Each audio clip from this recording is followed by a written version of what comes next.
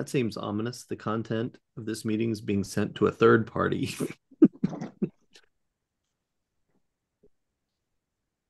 Who are you snitching to, Ted? Oh, a little bit of this, a little bit of that. I got you. All right, popping out the chat and saying hi. I want to remind people to ask questions, so I'll type that out there too. Um, and I want to tell people that we are going to do an episode today where we kind of go out into the field and we look at things. All right. So we're going to look at what is, kind of ranking. Because right now, Google's doing a massive update. People are screaming the sky is falling. Google sent out some messaging saying that table of contents links are bad and FAQs are bad because they're show Google signals. So I think it's time that we kind of look at the current state of Google. What do you think of this topic, Lee? I think it's always fun to look and see if there's validation in the SERPs for the proclamations. Okay, so we'll take a look and we'll consider if what we're doing as SEOs is more or less ridiculous than what Google is choosing to rank. So you can kind of get a feel for how this is probably gonna go. But all right, let's get through the boilerplate. Don't forget Magic PR. So if you need press releases, we like press releases. All legitimate businesses do press releases. Even Google does press releases. So that's a good thing to consider. Be sure to reach out to the experts and ask them how they do it, how to do it safely, what they need. Tell them what your objectives are. The people in the press release industry, they're happy to give you their best insights. So just get multiple opinions and then figure out a plan that works for you. All right. SEO spring training, kind of the last chance. If you want to get in on it, it's down to the wire. They're nearly sold out on everything, is my understanding. So I would not wait, and you're out of time if you wanted to wait. So be sure to consider it kind of down to the wire on that. All right. So with that, we're going straight into let's look at Google mode. All right. Let's kind of maximize this, and you'll understand why I'm maximizing the height here in a bit. Real quick, Ted, because next week is spring training, we having a Fight Club episode. Because Oh, you're on vacation and Charles is traveling, I think, that day, and I'm traveling, I think, that day. So, yeah, I think next week we won't be here. We'll see you yeah, the week after, so that's a good call. yeah. All right. So let's look at our first keyword. All right, so we're going here, pasting it in. How to rank a blog on Google. Now, why I chose this keyword was because Google's claims were about SEO activity and showing signals to Google for the purpose of ranking. And I think this is clearly a keyword that would be handled by SEOs clearly for the purpose of ranking. So, any criticism on my keyword choice? No, I mean it's just straightforward. It's right up there with Google ranking factors or SEO near me. These sort of terms. Yeah, yeah, exactly. All right. So the first thing we get is a featured snippet. All right. And the thing about featured snippets is you can't include them in the algorithm analysis because a different algorithm can pick these from as far down as like page three, page four. A lot of SEO tools consider this position zero for the purpose of content analysis. But if this happened to come from page four, it doesn't have page one content. So if you analyze it as it's the trophy spot of content position, you're corrupting your data. So we're not going to look at featured snippets, different algorithm, different problem. So we're going to go past featured snippets. We're going to go past any other blended search engines like People Also Ask, Local Map Pack, Ad Search. And so here we get to one. All right. So let's see what number one did to get to number one. And that's fairly recent. That's November 24th. So, it's not, content that was written years ago. It's All right. So this one looks uh-oh. kind of straightforward. They do have supplemental content accordions And table of contents up there on the right. up there. Oh, yeah. TOC. Yep. Ranking number one.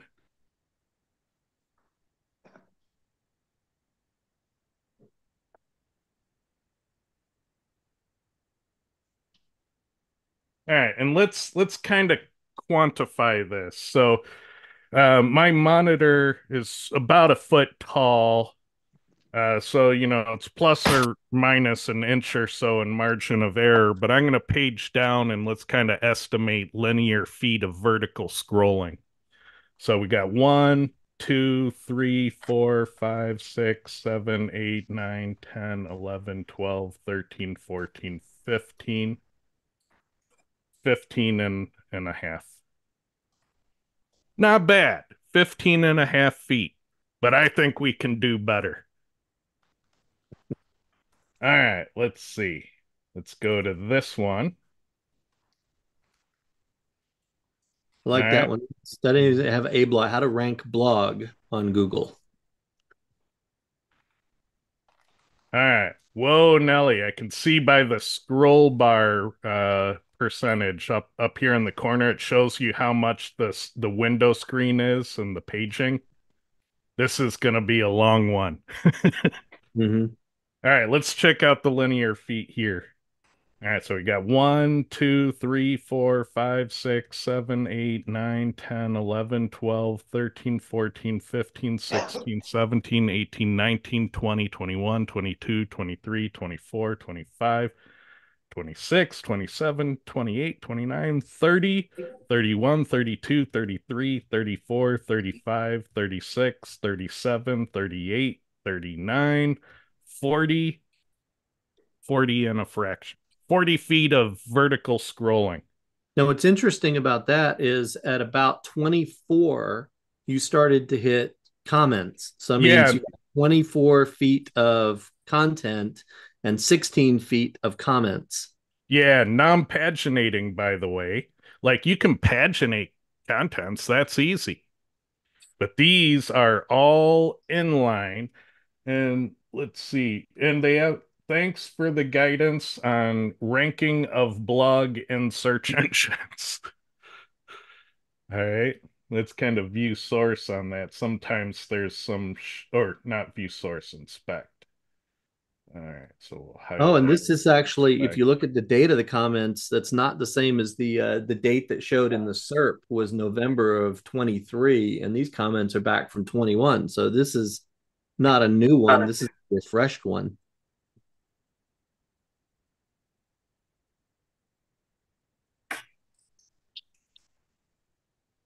All right.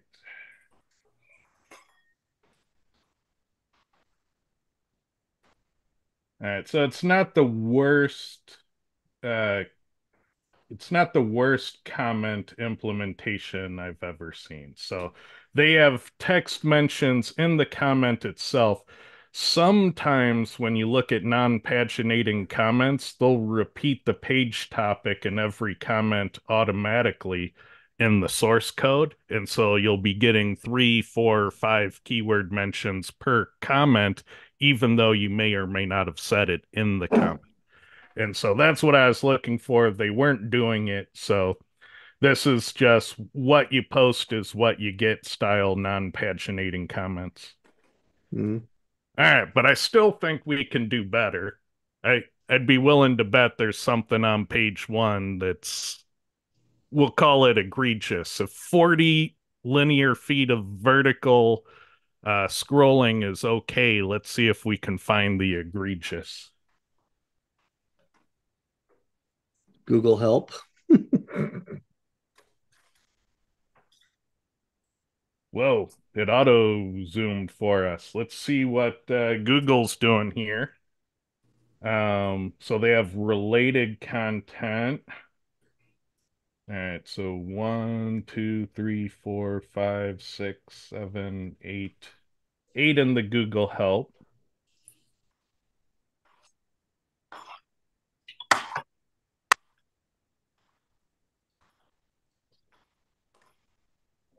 So let's see, related questions. So Quora and Google Help do the same supplemental content. Yeah, but those are all different questions. More related questions. So here they have related questions, related questions.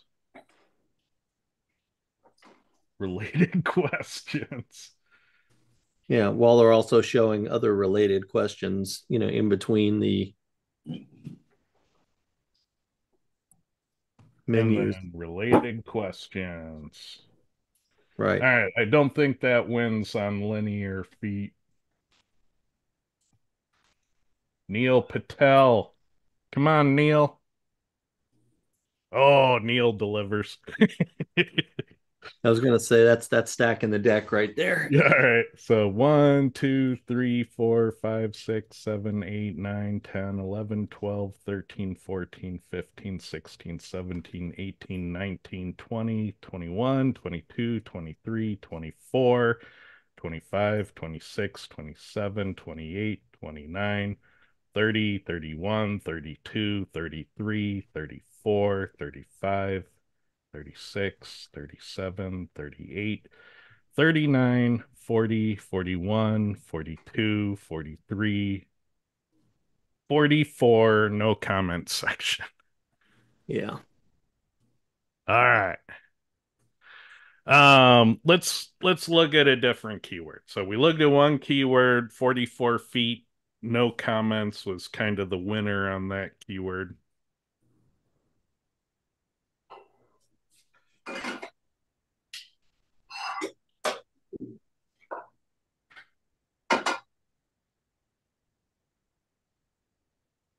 How to build backlinks.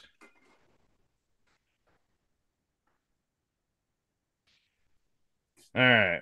So that's featured snippet stuff. So we got SEM Rush.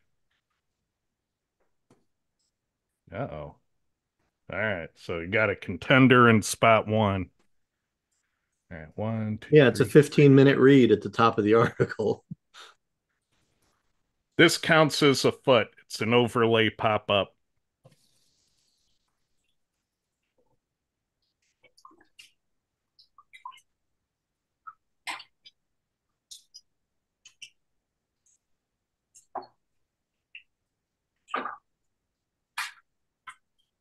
I got 52 and a fraction, so I think we have a new reigning champ on linear feet of vertical scrolling.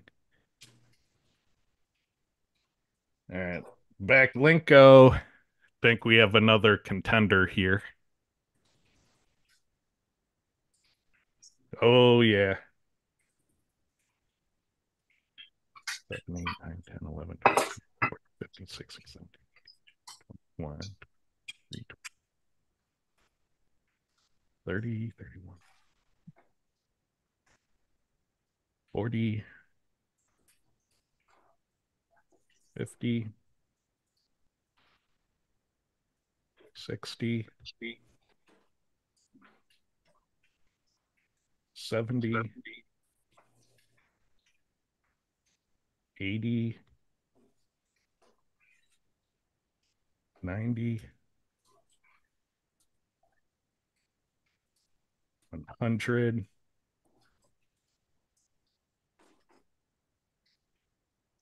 Around 110 to 115, somewhere in there.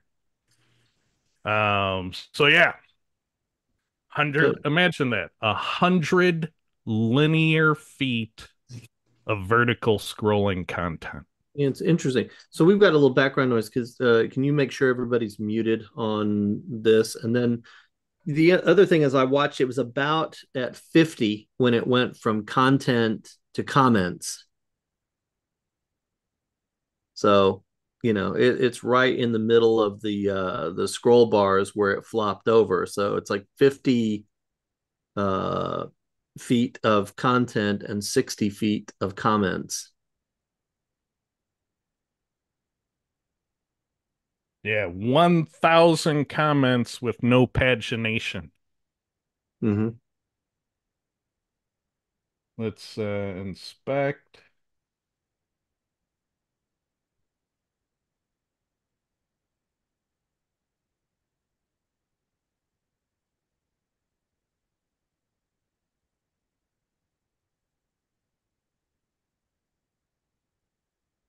Yeah, and again, not the most egregious comment implementation. They aren't stuffing in the boilerplate comment HTML. Um, so yeah, what you see is what you get on the comment tuning.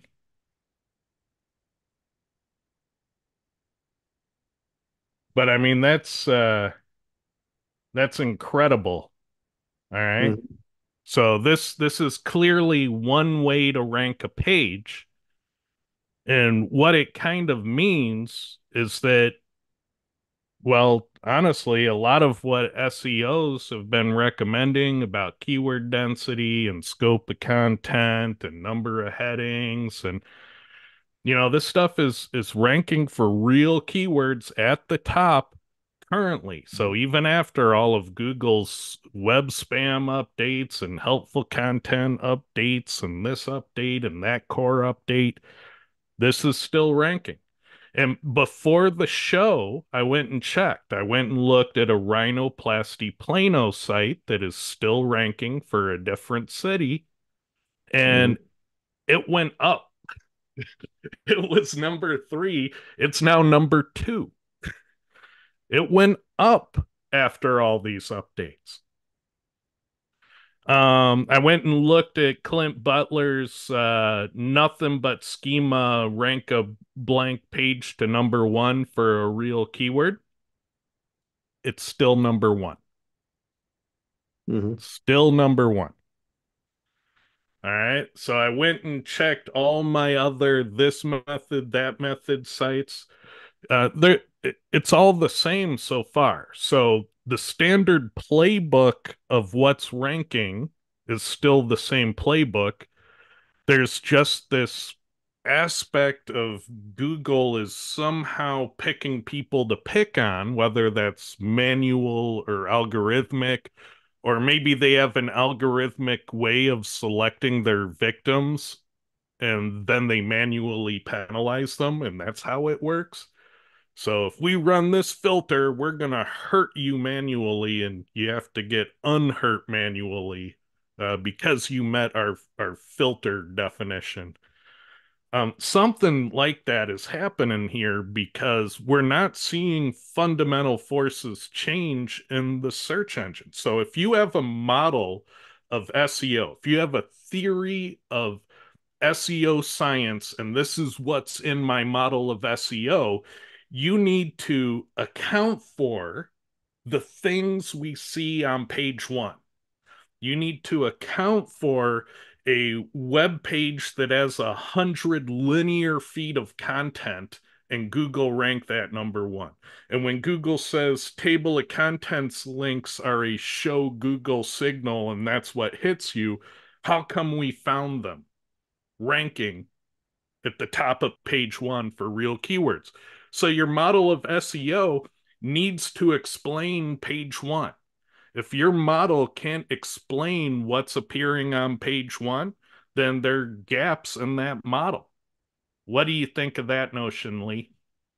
Yeah, I agree. I mean, a lot of times when you hear, oh, like don't take your keyword density above 2%, and then you go and you just see, example after example, one of two things is true. Either that rule is not a rule, or it's a rule, but it can be overridden by something else. And what's the something else that allows them to get away with this clear violation of, the rule? And that's where most people fall short. They fall back on, well, when Google finds this backlinko article, they will penalize it. And I'm like, they penalized it up to number one. Yeah, It's and it's not new. Like for years, his blog was famous for having 40 posts. Like he did the bulk of his fame on a 40 post blog. And it's amazing. I don't want to take away from that. Like he did what millions could not with a blog that had 40 pages. And right. so that's a testament. That's another way to rank a website is the way he did it. And so we're not saying his method doesn't work. We're saying the opposite. In fact, it does work, and you need to account for why it worked in your theory of SEO. Mm-hmm. All right. Um, let's look at this again. So he has table of contents links. I don't know what Lee, what would be a good test keyword that would take us out of SEO context if we really wanted to test this notion of long form content but not in an SEO niche. Apple pie recipe.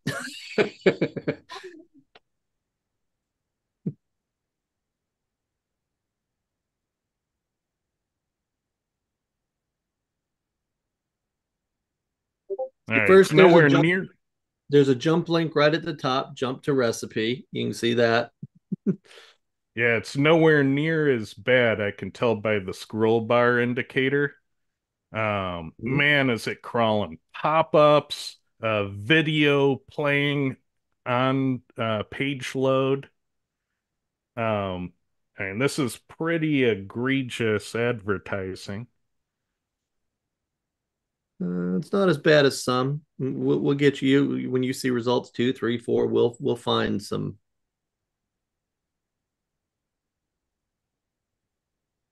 Affiliate links. Yep. All right, so just note this was number one for apple pie recipe, and they have plainly visible Amazon affiliate links. Just letting you know. Almost right at Every the top. Almost yeah. right at the top. So this is clearly allowed. It might be a really good idea. Hmm.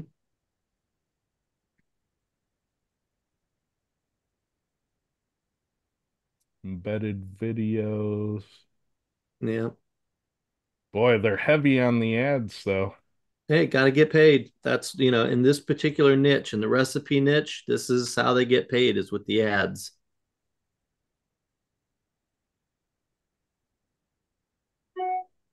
All right. Not too bad, but nowhere near 100 linear feet. No. Look at the next one. So this one claims to be a video.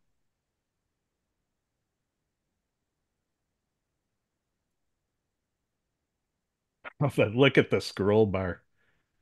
All right, let's see for apple pie. 1, 2, 3, 4, 6, 7, 8, 9, 10, 11, 12, 13, 14, 15, 16, 17, 18, 19, 20. So about 40. So Yep. that's the halfway point. Yep. And we haven't got to the recipe yet. I'm just telling you, these people will, use 35 feet to talk about, you know, why their grandmother picked those particular apples. And then The there's the recipe. the historic significance of apple pie. Just in their household. They don't go, there it is. There was the recipe right there at the bottom. Yeah. So So you you have have to go to, through 38 feet of content to get to the recipe. yeah, you have to, get carpal tunnel to figure out, is this the recipe that I want? Do I have all these ingredients, or know how to hit control end on your keyboard? Some do, yeah. Some don't still.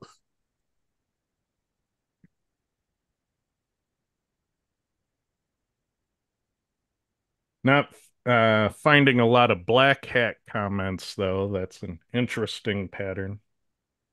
Yep. Maybe that's a lost art. All right, let's look at a third example. Home cooking. Not that bad. So it's not going to win on linear feet.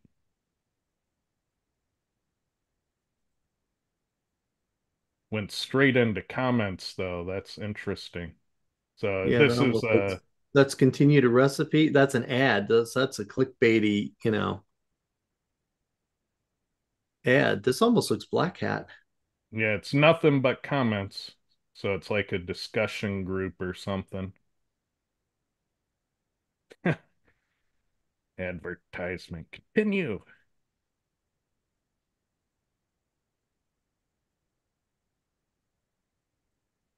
It's like, and you wonder how you got malware. Hmm. Yeah, there you go. All recipes. They're a good one. Yeah, not the most linear feet. Would they have No, you've got ads and pop-ups already, videos?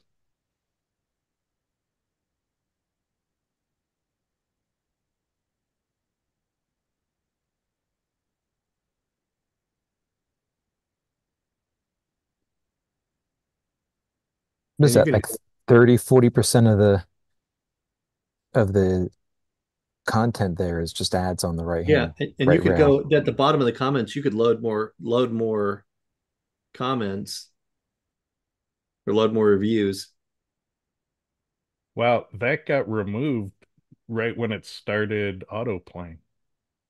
That must have been like an auto-detected violation of multiple video ads playing or overlapping, maybe.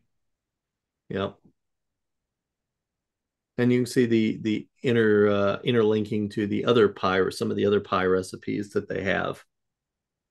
Yeah, this ad used too many resources for your device. So Chrome intervened. That's interesting. I didn't know Chrome would do that.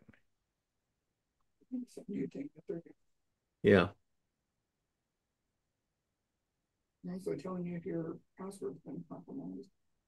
Yeah. This one's pretty long. What was at the top again? All right. So at least they get right to it.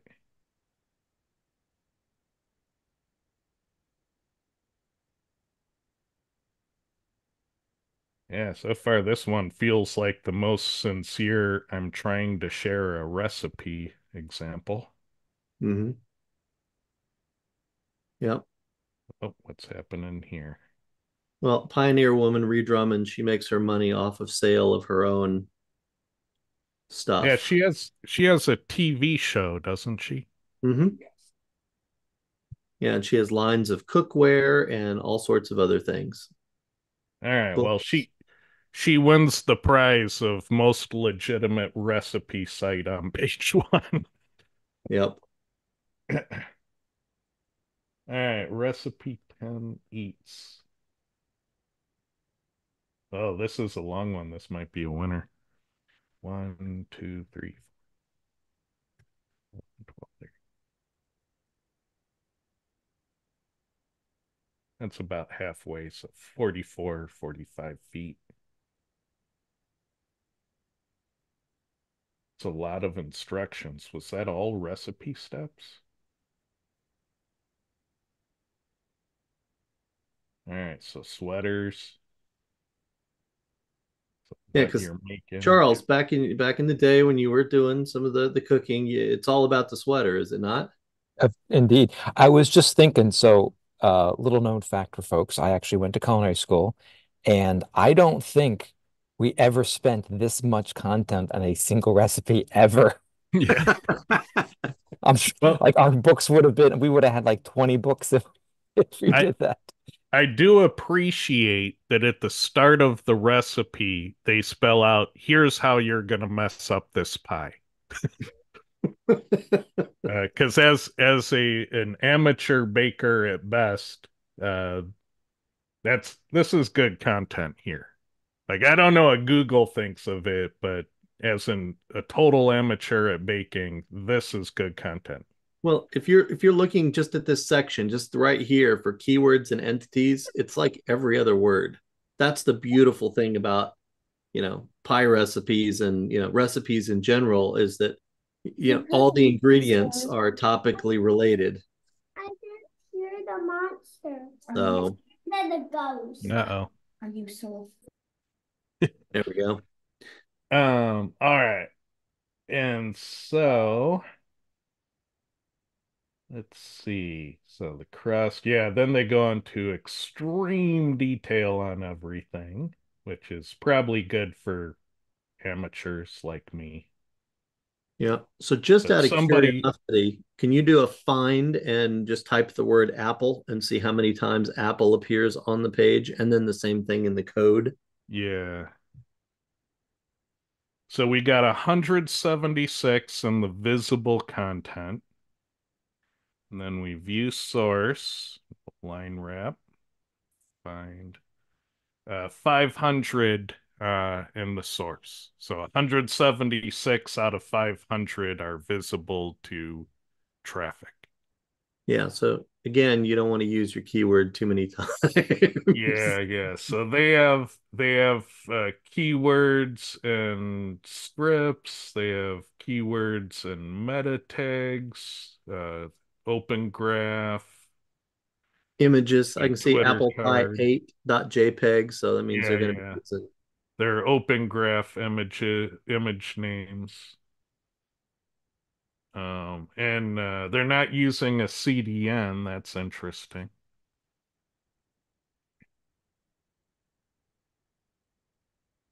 Their title is remarkably short.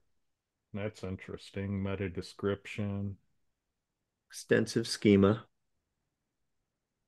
And so JSON LD. All right. So this is what Clint and Terry Samuels say. Hey, you need to get really verbose in your schema. All these matches you're seeing here are in the JSON LD. Mm-hmm. All right. There's the end script tag right here on the JSON LD. And So that how was does just your Yoast. schema look? Yeah, and that was just Yoast, which, Yoast does not do anywhere near what Clint and Terry do. Yep. All right. So then they have their RSS feeds. So they're syndicating, and you got to be careful if you're not an expert at syndication because you can destroy your SEO if you syndicate without knowing what you're doing. This is typically how other people show Google your content before Google sees it on your site. And so technically they're first to internet with it because you don't know what you're doing with syndication. So be very careful with your RSS settings and WordPress. And people go nuts. They say they stole my content. No, they didn't. You turned on syndication and they syndicated it because you asked them to. So it's not stolen if you don't know what the setting does. So learn what that setting does. Um, all right. Yeah, pull down to that dense brown block over there on the side. Yeah, yeah. Get through the desert. And so here we are in a div. This is an ARIA label. So their accessibility features are repeating keywords. Their headings, that's an H1. Their Facebook URLs.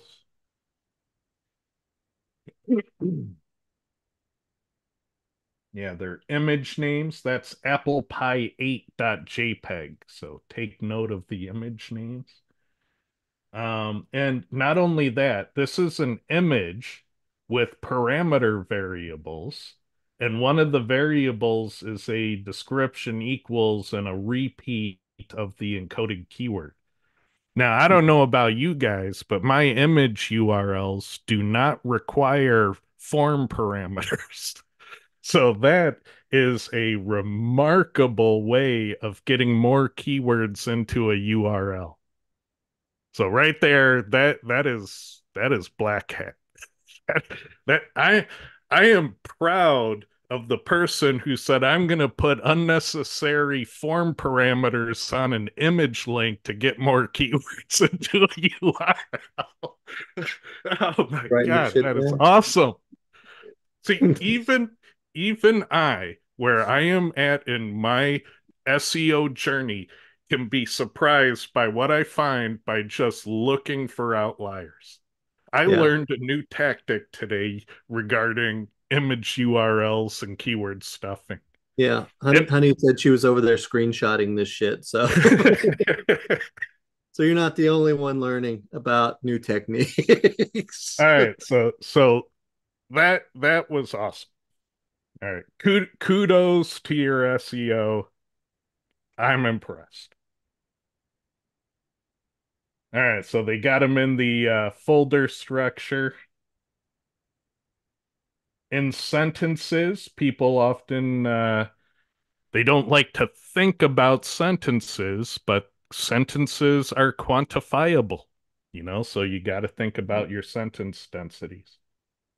I love that H2 right there. I love, love, love. That's a table of contents block where in the ID field they've got, a repetition of their optimized H2 tag. Yeah.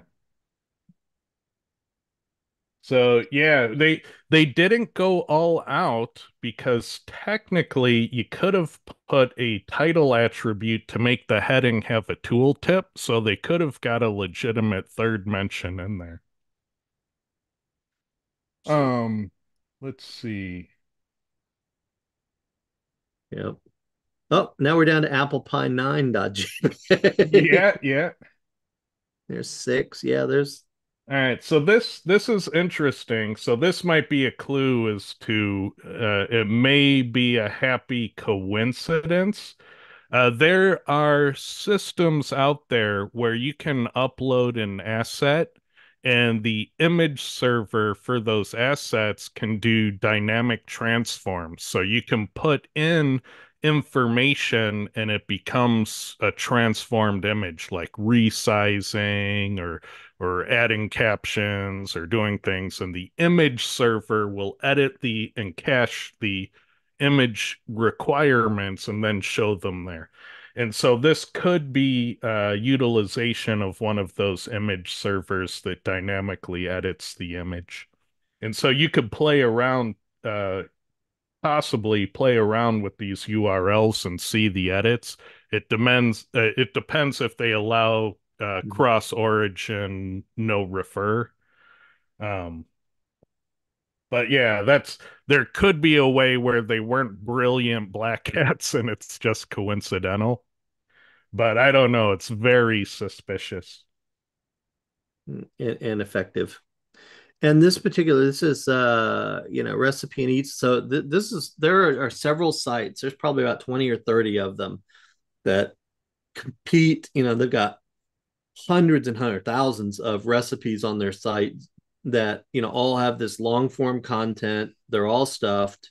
They all interlink. So you're dealing with authority site structures, and it's an ads play. That's how they make their money, is monetizing via the ads. So they have to rank well, and so you see a lot of really good and innovative SEO in the space because nobody thinks that the recipe space is as competitive as, like, personal injury lawyer, but it's actually more competitive than those sort of spaces. It's almost as competitive as mesothelioma and some of those.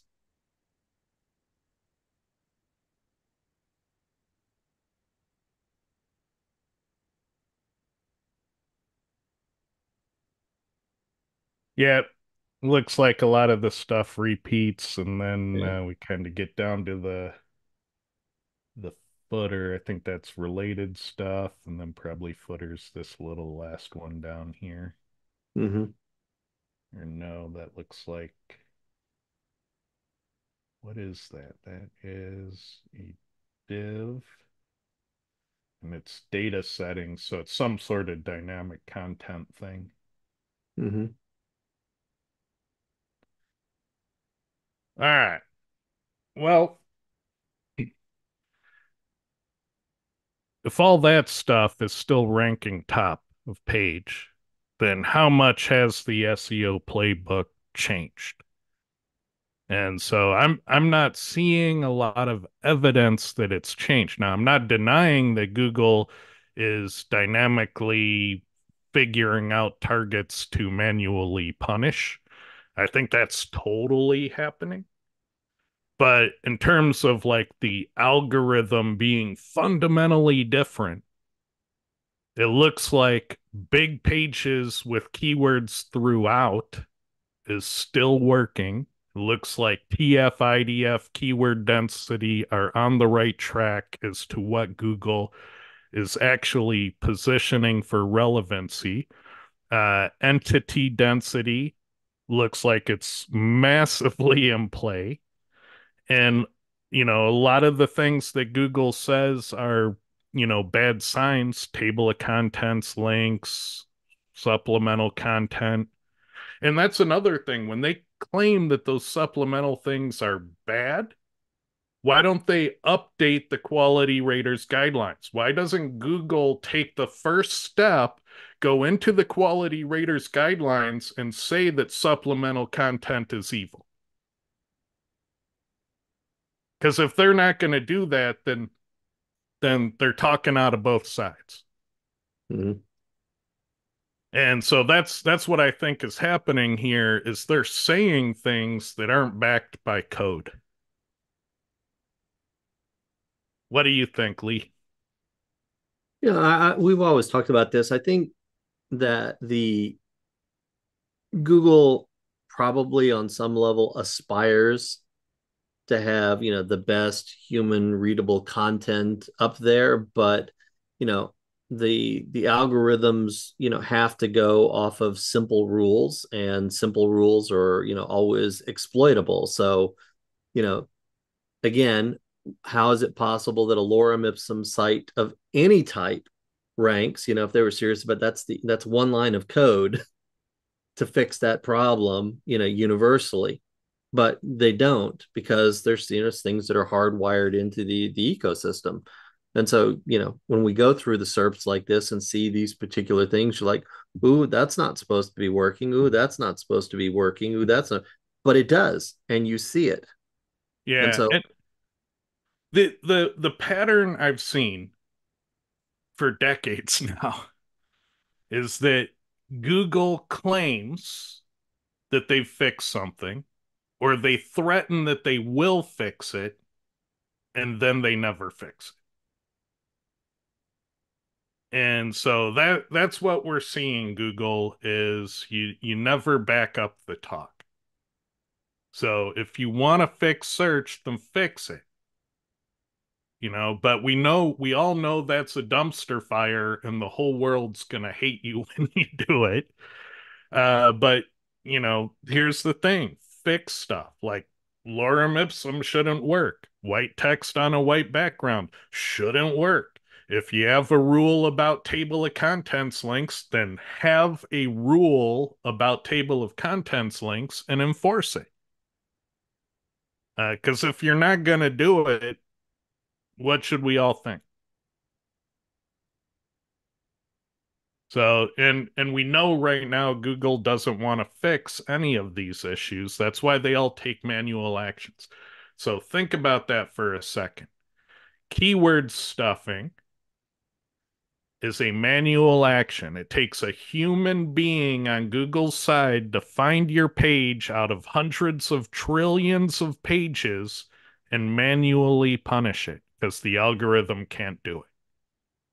yeah. And we've tested keyword density all the way up to 95%. That is not hard to find.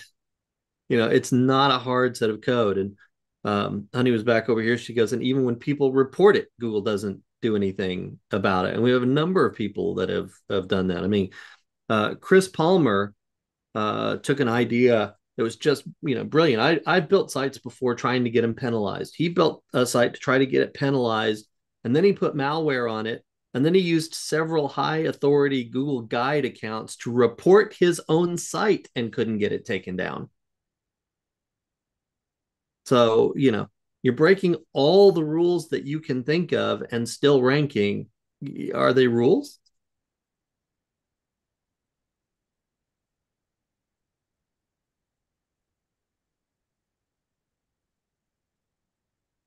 I got nothing. you know. Yeah, I mean, what else can you do? So when Google comes out and says table of contents links are bad, I recommend you go to search and see if they rank. And then I recommend you make a test page on a test site, see if it gets indexed, see if it ranks. It pays to test because then you know who's lying to you, and that's the whole thing. And it's like, Lee and Clint and Kyle and myself and others, we can test it for you, but then we're still just guru SEOs saying shit. So really, the only way this ever works for you is if you figure out how to prove these things for yourself, because then no one can take that away. So Yeah. yeah. So Corey asked a question. He goes, how risky do you guess this future of supplemental content is? Are the bottom of page accordions time bombs? And I'm going to say, look, they can't figure out lorem ipsum. Legitimate content at the bottom of a page is about as safe as it gets. That would Yeah, be my response. you don't need to worry about it because the fix on it is so simple and Google would never be able to tell it apart. The fix on it would be to just fold it into the main content and do 100 linear feet of vertical scrolling. Plus, there's a lot of very large websites that have accordions and tabbed content. Um, I can think of almost a dozen off the top of my head that I've seen that, Yeah, and there's nothing nefarious, but they're not trying to do anything tricky. They're trying to, well, I assume they're not trying to do anything tricky, but it's a user experience play. And Yeah, and Google talks about that in their search essentials. I was looking at that yesterday with somebody and I said, see here, they're talking about accordions and saying that's fine. That's a great way of using that for user experience. And so, if they're going to do that and then penalize it, like, wait a minute, I'm trying to do things the right thing for the user and it's not there. But also in an accordion, you could stuff lorem ipsum content if you wanted to. It doesn't make a difference.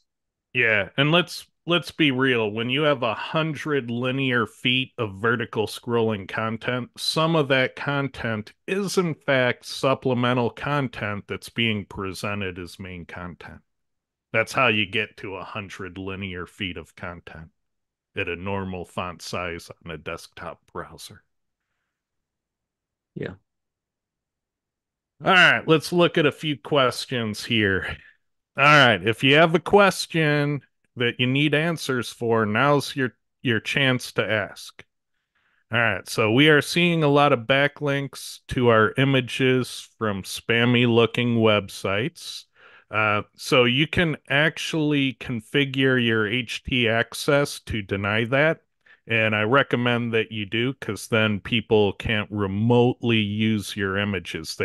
They could still download them, put them on their server, and then reference them, but they couldn't reference them off of your server.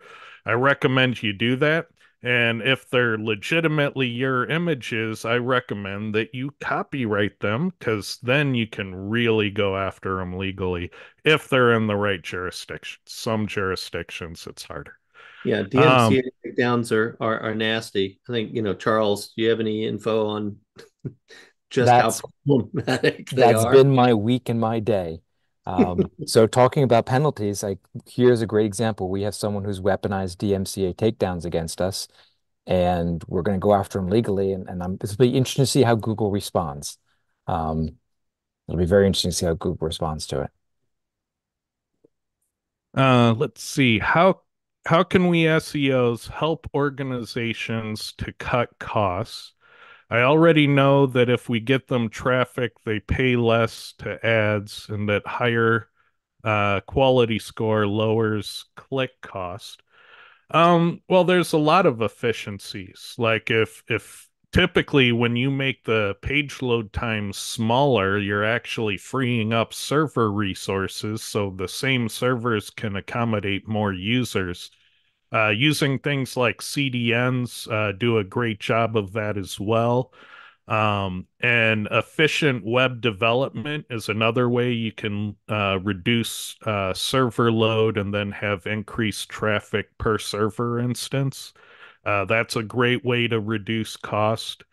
And then having streamlined workflows when everybody in an organization understands the optimal way to do something for the organization. So multi-business unit awareness, then you can have people writing product copy who understand the SEO needs. You can have people who write or edit the articles understand the value of the keyword they're targeting and why there must be a target keyword for this document. Getting that awareness out there is going to increase the efficiency and success of the entire business. And that's why enterprise SEOs spend so much of their time on consensus building because getting that knowledge shared helps the whole organization succeed on all fronts. And SEO typically benefits all other channel marketing. So, like you mentioned, uh, getting better SEO improves quality score and gets you better ad position at lower cost per click. But even still, getting good SEO on your brand pages and your brand keywords, what do you think happens when there's a TV commercial or a billboard or a magazine ad? When those things are successful, they result in brand searches. People go to a search engine and type in what they remember from the ad, which is often the business name. Sometimes it's the product name, sometimes it's the type of product. And so you got to think about that. But those multi channel marketing uh, attempts typically result in keyword search. What do you think, Charles? Yeah, no, one of the big things that we did was call deflection. So if you have a company that has a product and gets lots of questions from people about the product, you can SEO around all those issues, all those questions, and help to deflect calls that are coming into your company's support centers because that costs a lot of money. Same with questions around the sales, around anything that people would ask about a product. Maybe you have a product that has a longer sales cycle, so it's not just I'm going on and buying this widget off Amazon. I want to know a lot about it. It's a couple $100s or more. Make sure those questions are being answered on the website to shorten the sales cycle. So yeah, there's lots of things you can do. And don't forget, there are dumb reasons companies lose lots of money. And on a very high traffic website, I mean, gigabytes of log files per day on a very high traffic website, I saw that they had a Facebook icon of the Facebook thumbs up. And so I went and looked at that icon because it looked suspiciously slow in the waterfall. And so when I got that little tiny 16 by 16 pixel icon that had been dynamically resized, it was a 2000 by 2000 pixel image of a thumbs up. So don't assume that people don't make dumb mistakes. People make dumb mistakes all the time. I also look at this. I'm gonna go at this a little bit differently. In terms, there's a lot of ways where this feeds into just the metrics of running a business, and I'll use just a local plumber, as an example.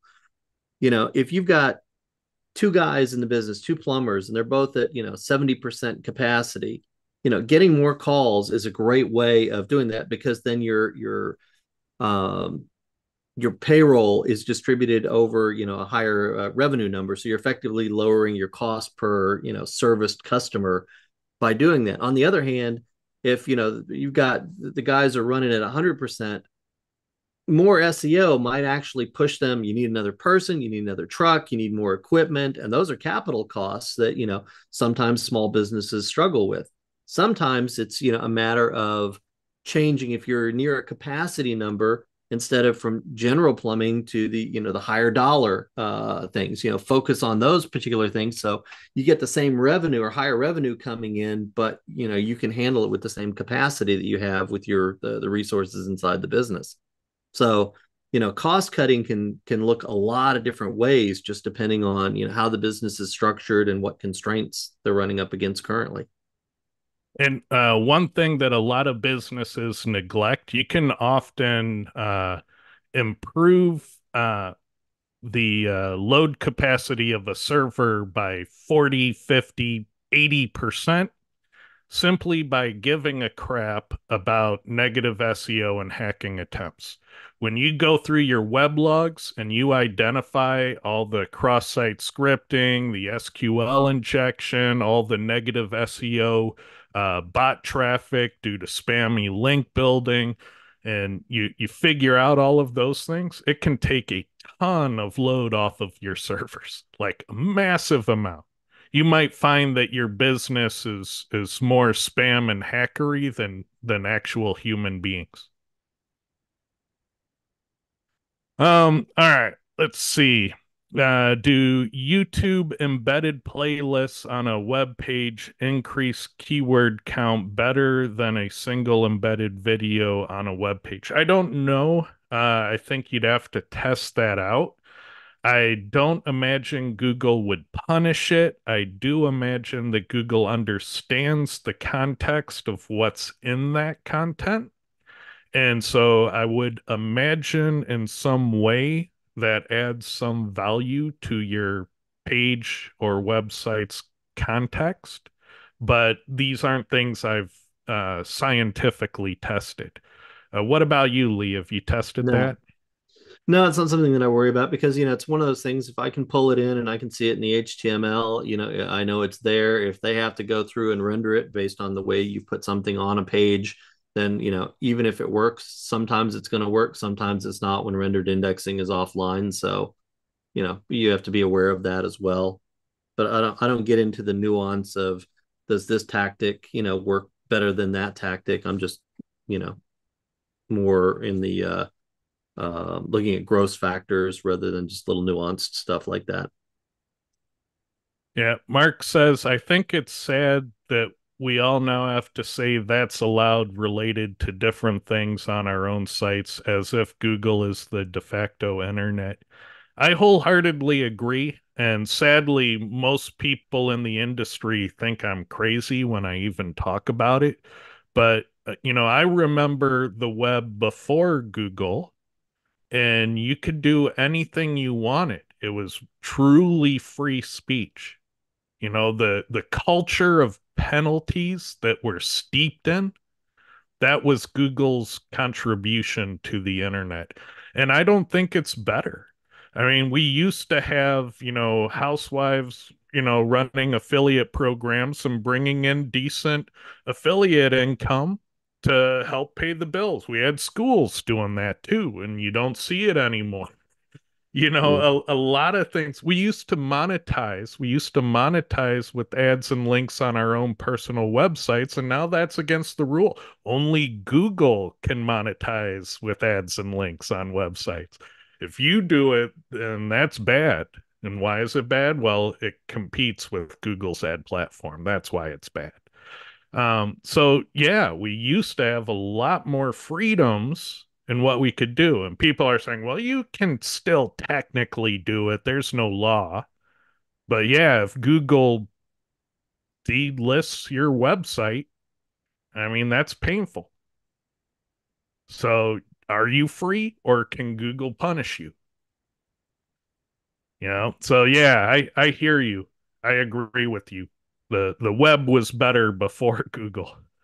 I made more money after Google, but the web and freedom suffered to make that money. Let's see.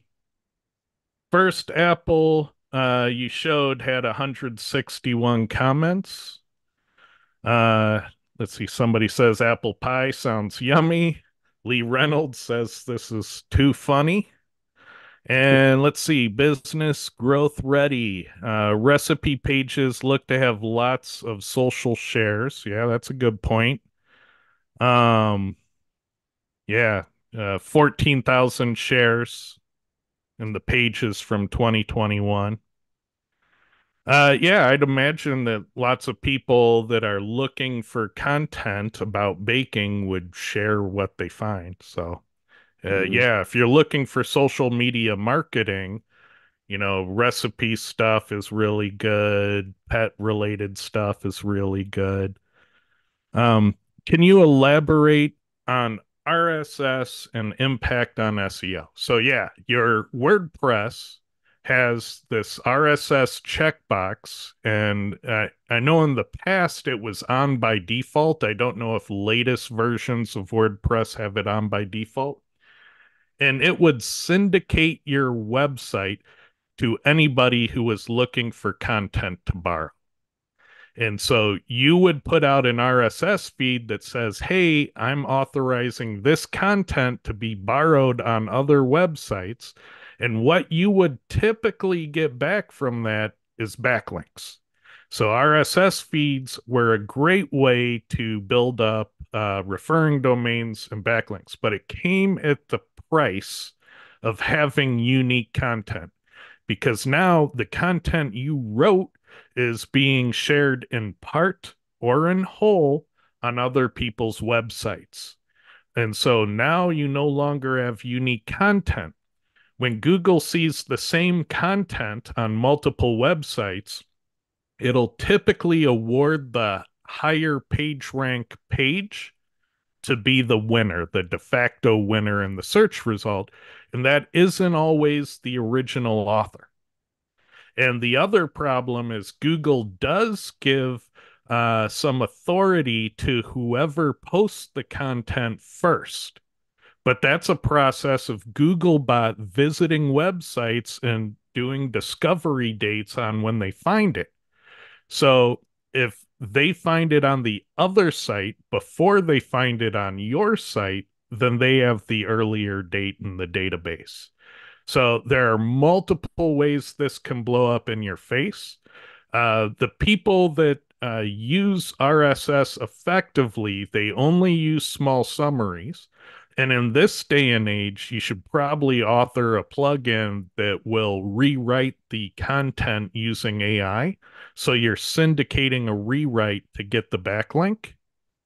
Um, and so I would also only use them temporarily. At a certain point, you will outgrow the need for that type of link building, and then you turn it off, and going forward, you're only unique content on the site. So if it's a new site, you RSS for a bit to get backlinks, knowing you won't have unique content, then you turn it off and do unique content only.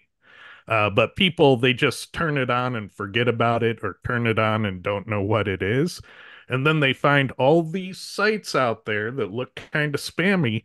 They stole my content. No, you didn't understand the checkbox. So you need to go in and undo the checkbox if you think they're stealing your content. Now, sometimes content theft does happen legitimately. Scraper sites are stealing the content. RSS sites are not. They're simply posting what you pushed out for syndication. Any thoughts on RSS, Lee? No, but I think the scraper stuff is true because I've had tests ruined by scrapers discovering lorem ipsum videos on YouTube or something like that and posting them out. It's like, okay, well now this video's got 50 embeds across the thing that kind of distorts the results that you can get. I hated that. I was admired it a little bit because that's some uh, that's some effort there that goes into these sort of things. But when they came across my test sites, I didn't appreciate it much. And if they were stealing, my legitimate content, I'd be, upset. Yeah, a Business Growth Ready says you can limit the RSS to excerpt plus link, but the excerpt is usually the H1 in the leading paragraph, so most damaging. The other thing is there used to be a tactic around this particular thing where, you'd go and find, I'd launch a website on, apple pie recipes, and I'd go find a bunch of page rank one sites and use their RSS feeds to scrape and post to your site. And then you'd start to get that authority, and then you'd move up to page rank, two or three, and then you could just, keep eating the articles in the page rank below you to move on up and build authority, having never written a single line of content yourself. It was a problem for a while because you can imagine what would happen if Fox News has Googlebot living on that site, and if they republished an article on Lee's baking blog on there, they're going to get found first, and they're going to have more authority behind that. So you know And since we have Madge here, anything new? How are the new developments working out? The new homepage has just gone live whilst your show was Ooh. going. Nice. And it The looks sharp. Thank you.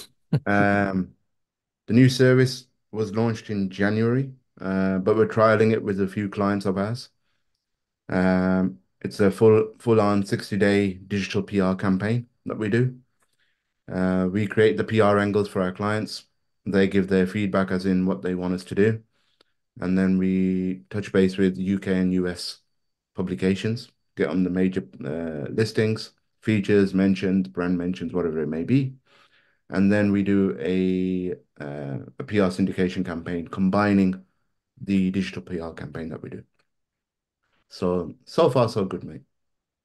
Nice. Very cool. Corey says cool package. Thank you. Awesome. So with that, everyone, we thank you. We'll see you in 2 weeks, not next week, but the week after.